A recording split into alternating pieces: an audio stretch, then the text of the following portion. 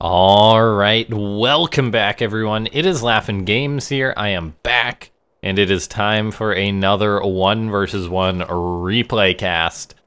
Today we are going to be doing another one of these AlphaStar replays. As is usual, every other day on the channel is AlphaStar Day. And so, continuing the trend of doing some of the lower AlphaStar replays, I thought we'd cast a Diamond Zerg, gonna be trying to take down AlphaStar, just doing that extractor trick. Yeah, AlphaStar's PvZ has proven pretty lethal, so I'm gonna be a little bit concerned for this Diamond player. But, ladies and gentlemen, we are actually starting to get pretty darn close to... We're starting to get pretty darn close to actually just having the pro replays left. Like, the highest level of AlphaStar, then we'll have a nice bomb of that.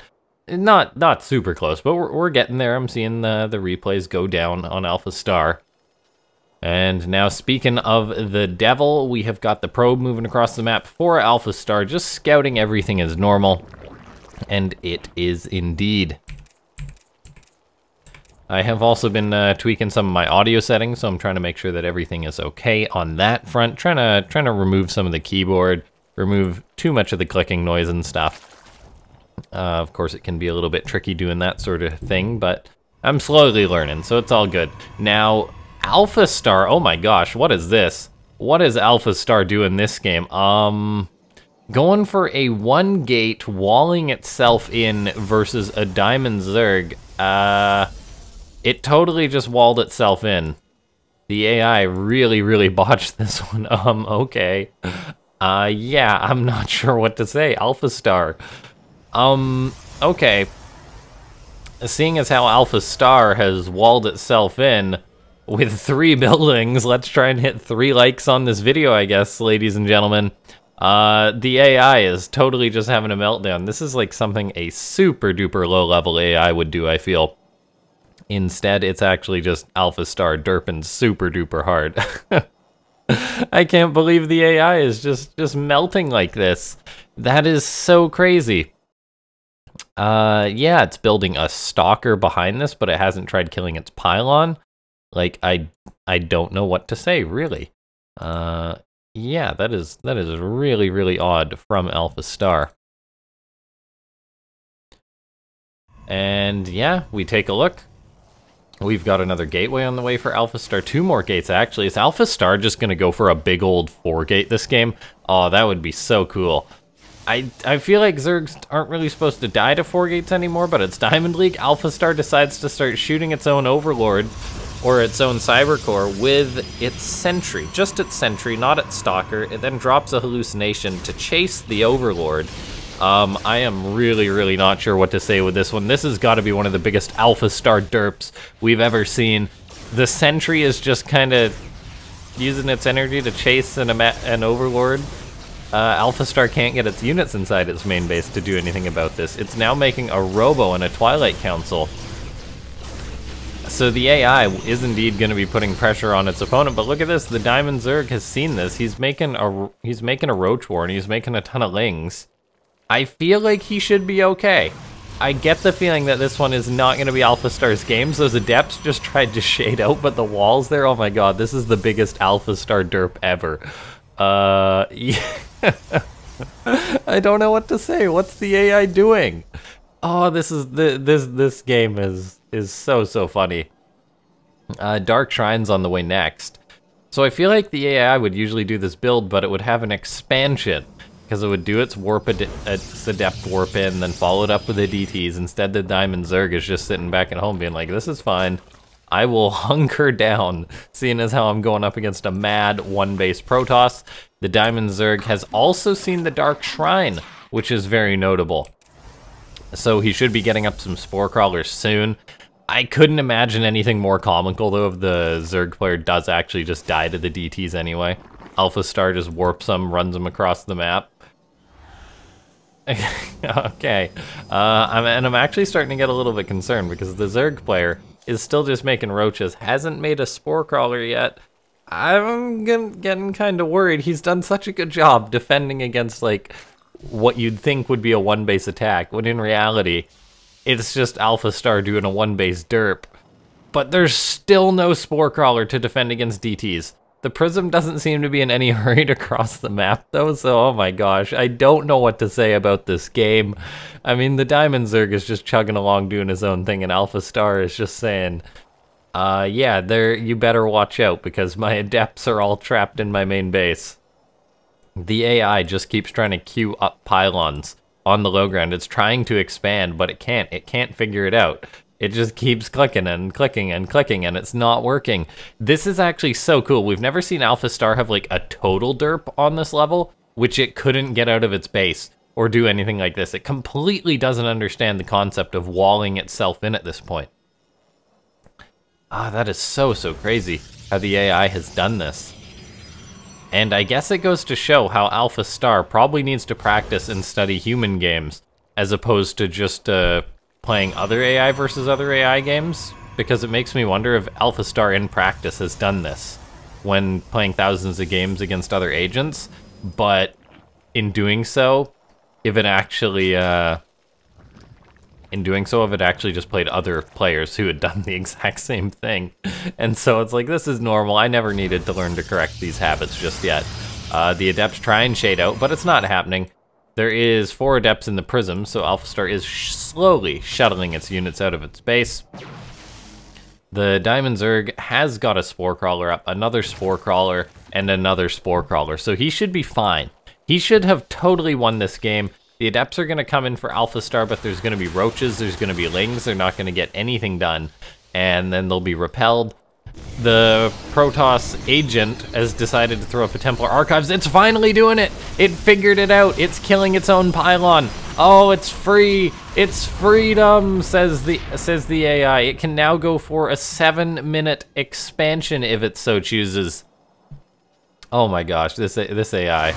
Oh, and it's killing it's killing a pylon because it's trapped this immortal. This immortal can't pop out.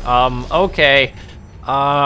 This is so odd that it builds 2 more, but like I think it's just because the units were blocking the Overlord from popping out, not the actual pylon, I want to say, or yeah, that's all I can think. The immortal couldn't pop out because of that. Now AlphaStar is throwing up an expansion. It's getting charge. It's pretty much completely mined out in its main base. And the Zerg player's just doing his own thing. He's on 3 bases, pretty well saturated, except his natural. He needs some more drones there. There we go, he builds 12 more drones. Like a boss. AlphaStar is making Archons, making Immortals, and I dare to say it, the AI is actually up on army supply. There's a chance the AI could still win this game, and I'm just gonna facepalm. I don't know what I'll say, but yeah. This is so weird. The AI did eventually figure out its derp, though. It's just so odd. It's like, this is normal StarCraft right here. This is normal. I'm curious, though, like, what triggers the AI to go and just be like, now I need to kill it with some Zealots? Like, what's the thought process? I really want to know exactly how that plays out. Glial Reconstitution is on the way for the Zerg player, so going to have that Roach speed, going to have 1-1, making Hydras now. AlphaStar is going to be moving out for an attack towards the 3rd base of its opponent, though, and this is a nasty army. There's actually a chance the Zerg player could lose this, so we'll see. He's going to pull his Roaches away. He's got more Roaches incoming. He does have Spine Crawlers at his natural, but this is actually a huge attack from AlphaStar. The AI does seem to be delaying the attack a little bit. If 1-1 is finished by the time the attack hits, that would be really nice for the Zerg. So far, supply is equal. In comes the AI, though. I mean, this is a big, scary army. Somehow, AlphaStar, despite being 1 base, managed to mass up this many units. That Prism could be in trouble. That would be a huge loss for AlphaStar. Looks like the AI does keep it alive, though. Tosses down some sentries, pushes the Zerg back. This is a scary-looking Roach Hydra army at this point, though. Yeah, and AlphaStar does have a long way to go if it's gonna make this push happen. It's gonna have to use very good force fields. It's gonna have to get on top of its opponent. I'm not saying never, but I'm saying that it's gonna be very tough, seeing as how the Zerg player does have 1-1. In comes the AI, now does toss down some force fields, or a single force field, but it looks like that the Protoss is just going to try and kill the 4th base, then retreat. These Archons are getting unloaded from the Prism. Maybe now is time to take the fight, but it looks like a pretty good concave from the Diamond player. He's getting force fielded once again, but the force fields for AlphaStar really aren't doing too much. And yeah, we see AlphaStar has bled off a lot of units. We could be seeing a bit of a Diamond victory today, and all it takes is AlphaStar simply just not expanding because it trapped itself in its main base. It's so funny. How, hold that thought. Looks like that AlphaStar will take a lot of damage from the Hydras. That the Zerg should be fine. But it's so funny how the AI can make such a colossal mistake and then still have what looks like a scary push. What looks like a scary follow-up in this game. Now, yeah, I mean, the Roaches and Hydras are still just being rallied out for the Diamond player, so he is in a very good spot, I feel. He's now getting towards a Lurker Den. And we all know how well AlphaStar does against invisible units. It doesn't really understand the concept. Roaches and Hydras spilling forward. Yeah, AlphaStar was trying to make this push happen, and it looked pretty good considering it was on one base for 7 minutes, but in the end, it's not going to be enough. I think the Diamond player is going to win this game. AlphaStar is retreating, but the Diamond player is solid enough in order to chase him home and potentially end this game. 2-2 also fires up amidst this. More Roaches and Ravagers being made. The Diamond Zerg wants to go for the W. He's going to spill forward. Yeah, we see AlphaStar is just trying to micro its Immortals in its Prism, but it just doesn't have enough. It's attacking its own Nexus with its own Zealots. A couple more Zealots are going to be warped into buffer for these Immortals, but the Prism gets focused down. The Immortals will be the next target. Looks like the Diamond player is going to take the game. GG. So I think it's going to be pretty hard for AlphaStar to top that DERP, pardon me. Totally having a mouth failure right there when it comes to talking and speaking, you know, those things called words. But yeah, it's going to be very hard for the AI to top a DERP of that caliber, I feel. Taking on Alpha Protoss, we have a Diamond Terran. So a Diamond Zerg did it, but he kind of had the good graces of the total DERP. I'm not sure that this Diamond player is going to get off so lucky. Although, who knows? But so far the answer is no. The AI not walling itself in its main base. Good to see. Well done, AlphaStar. We are all very proud of you. Now, we see this probe is going to be crossing the map. Going to be just scouting out. Usual gateway expand business. There's nothing else that AlphaStar really does, for the most part. Unless it prevents itself from expanding, then it kind of improvises a little bit. But away she goes, right? The Diamond player, I just want to say, I think has completely botched his wall. Yeah, that is not a solid wall to the north. His probe, or his SCV, is now getting attacked by the probe. Looks like this SCV will send it packing. He's also rocking that cool skin, which the SCVs have the little blue flame jet shooting out their back. Boosting them along. Are they jets? Are they vents? That is up for you to decide. Unfortunately, the SCVs don't get a speed boost regardless. Now, Cybercore's on the way for AlphaStar. Looks like there's going to be a Nexus going for a Gateway Cybercore Expand. Not an uncommon build in PvT. Helps you deal with the Reaper a little bit earlier on. Expansion is going up for the Diamond player, so he's not being hindered by his odd wall. He's going to need to build something else to get this wall going, so the natural Diamond player thing to do is just to queue up 3 depots, start up his orbital command, and then play the game from there. Now, a factory is on the way next for the Diamond player, so he's getting everything up. He's going to have a lot of free supply to work with, but that's just the way it goes sometimes, you know? Reaper will cross the map. Adept is being chrono boosted out for AlphaStar. Should be enough to deal with this. Diamond players are not known for having the best Reaper micro. Speaking from experience, I was one, so I can attest how many Reapers of mine have died just me trying to do silly things with them. Looks like that he may be able to get a probe. If he gets a probe and gets out, he is far better at Reaper Micro than me, and he does. So well done, AlphaStar, not shutting that down. The Reaper now going to bounce back into the main base.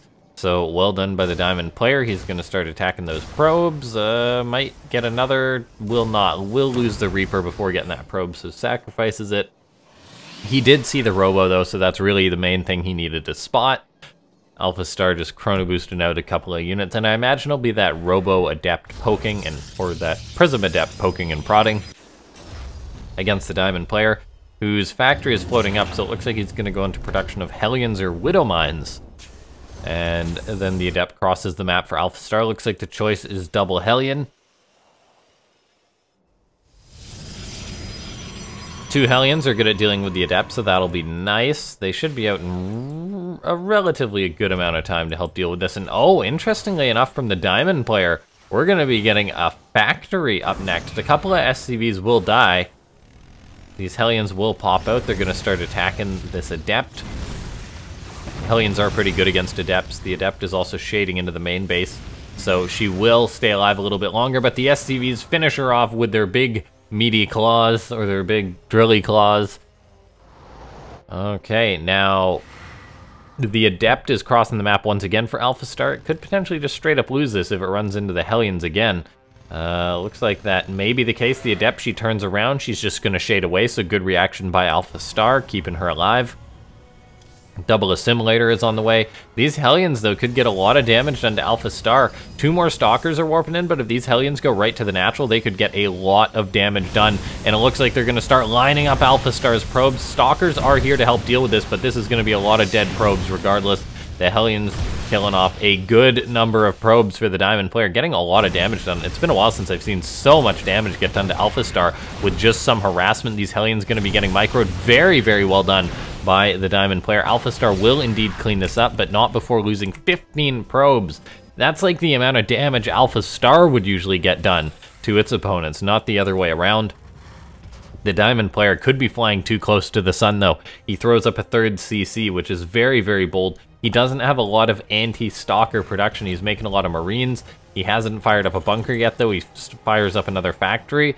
And we're going to be seeing AlphaStar just cross the map with Adepts and Stalkers, and there's only Hellions out, so the Hellions are good against the Adepts, but there's nothing to counter the Stalkers. The 3rd base is suddenly looking very ambitious for the Diamond player, seeing as how he doesn't have a bunker, he doesn't have a siege tank, anything that will really help him against a mass Stalker attack. And if AlphaStar warps in more Stalkers, it's going to be bad news. And it is going to be bad news as there's like 6 Stalkers, like 5 Adepts or something. And this is going to be really, really tough for the Diamond player to hold on. SCVs are going to need to enter the fray to buffer. That's actually the best thing that the Diamond Terran can do right away, is get the SCVs buffering. They'll absorb damage while the Hellions deal it, as well as they can anyway. 4 Widow Mines are being made. Widow Mines are good, but I don't know if they're that good, seeing as how AlphaStar does actually have an observer this time around. The SCVs are repairing the orbital command, but they need to be buffering, because now, since the SCVs haven't been buffering, the Hellions have just died. They haven't been able to deal their damage. I mean, 4 Widow Mines are about to pop, but there's detection for AlphaStar. Does AlphaStar dodge the Widow Mine shots? The answer is not really, but there's still so many Stalkers here. There's 1 more Widow Mine, which will get a shot off, but AlphaStar, oh, actually picks up the Stalker. So sick. Keeping that Stalker alive, dodging the mine shot. Well done by the AI. And it looks like the Diamond player, despite having good damage done, had the classic Terran blunder of not having enough to defend against a counterattack. SCVs are now being pulled, but it's far too late. He could have been holding on much better if he pulled them earlier to buffer for his Hellions, but that's it. AlphaStar is able to get a win after a humiliating defeat, so showing us that it is still the lethal killer we've known it to be. So, ladies and gentlemen, if you enjoyed the video, make sure to hit that like button. If you're new to the channel, go ahead and subscribe. It's free. Press the bell icon to get notified, whether you're an existing subscriber or a new subscriber, as you get a notification whenever I put up a new video, a post announcing something maybe. Join the Discord if you haven't. We talk Starcraft, we talk other things. Follow me on Twitter, and then if you do enjoy the content on the channel, consider becoming a member as a good way to support it. I'll see you next time. This has been LaughNgamez. Thanks for watching.